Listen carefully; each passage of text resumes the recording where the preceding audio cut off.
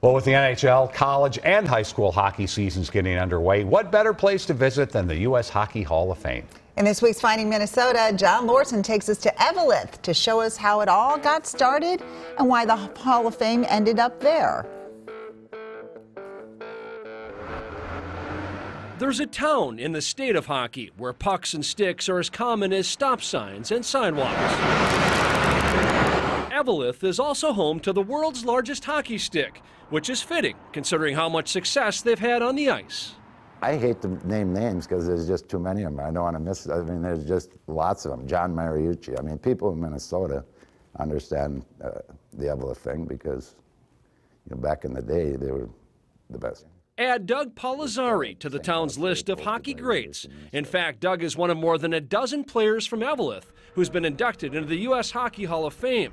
The museum is right in Doug's backyard. Doug, this is you right here. Unfortunately. Unfortunately, it's a good picture of you. Why, thank you. In 1973, the Hockey Hall of Fame opened its doors in Eveleth after the town of 3,600 beat out Boston, a city of more than 680,000. The only people who weren't surprised were the ones who grew up here. They had hockey up here since the late 1800s, so they've been playing a long time. They had indoor ice in 1917. The sport's history is honored from the first floor to the third, showcasing America's all-stars and legends. Brett Hall, Keith Tkachuk, Phil Housley, Mike Modano. Memories from the 1980 Miracle on Ice can be found at every turn.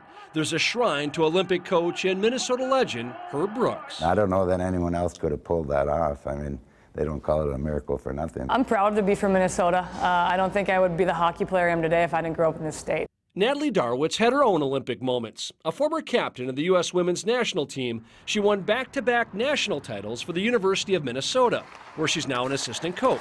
Good, go, go, go. Get around my stick and fire. And in 2018, Natalie became the 5th woman to be inducted into the U.S. Hockey Hall of Fame. I think when people actually go up to Eveleth and send me pictures, I don't actually believe it's in there and real, and it's really special. Here, hockey history is both real and cinematic. There's a tribute to John Wayne's 1937 hockey movie, Idol of the Crowds. And more recently, the scoreboard from the first Mighty Ducks movie was added.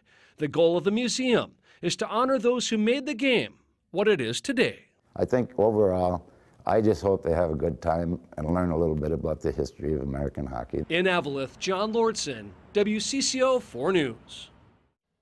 There are 190 inductees in the Hall of Fame and 4 teams. A national committee votes on new inductees each year. 7 new members are going to be enshrined in December.